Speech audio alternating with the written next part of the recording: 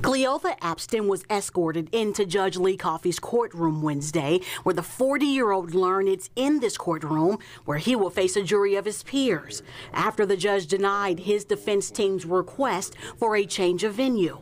Abston's attorney, Junie Ganguly, says the judge's decision did not come as a complete surprise. It was expected, but you still have to try because you can't just roll over. You still have to try and get what you can.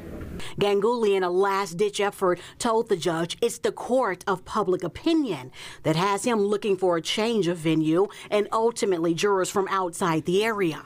The defense attorney read some of the comments he said have been expressed against his client. Mr. Abston is sick.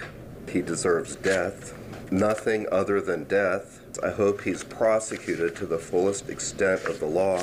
But the assistant DA, Paul Hagerman, argued the crime Abston is accused of committing happened in Shelby County. Therefore, those here should decide his fate. I know we have a very diverse community, racially, ethnically, views, and everything else.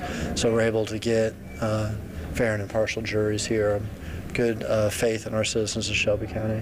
Cleotha Abston is facing a slew of charges. However, when he goes to trial for the first time April 8th, it is for the alleged rape of Alicia Franklin, an assault that happened a year before he allegedly kidnapped and killed Eliza Fletcher.